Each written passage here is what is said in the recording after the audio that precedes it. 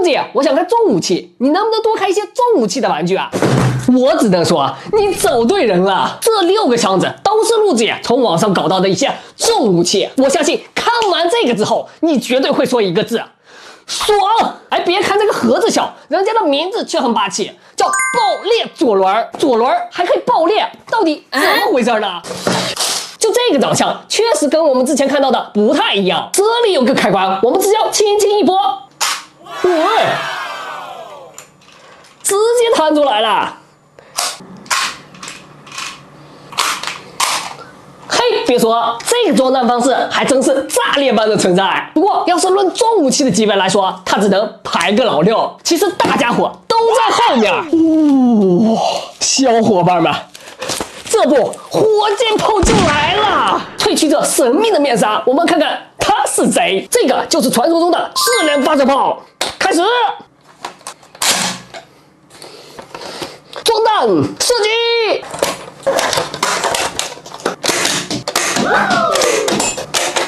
嘿，这个怎么变成哑弹了？重来一遍啊！这次我们来一个4弹齐发。哎呦我的妈！这个怎么没发射出来呢？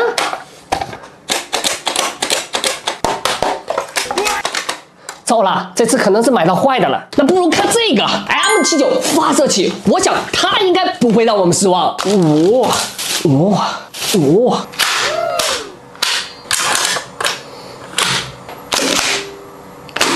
仔细看我们这40毫米的榴弹炮，其实在它的弹头有3个插孔，我们只需要把软弹塞进去，然后就可以进行3连发了。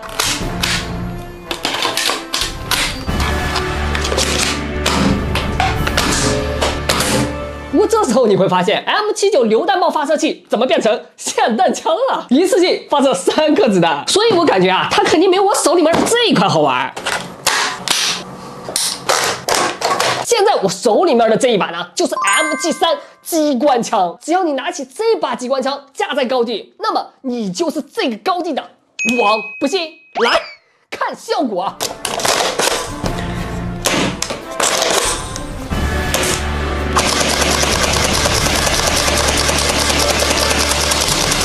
虽然它的这个设计啊是可以手动单发，还有电动单发的，但是拿到它之后，说实话，又有哪几个人会忍不住？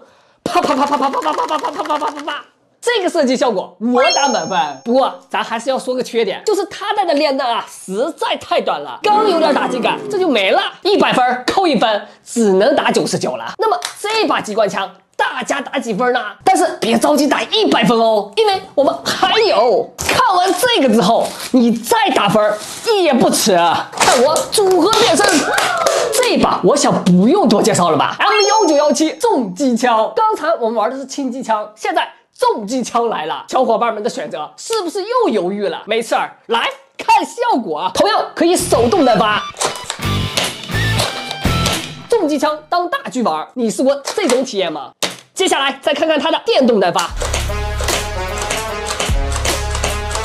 只要你手速够快，它就变成了电动连发。最后切换到电动连发。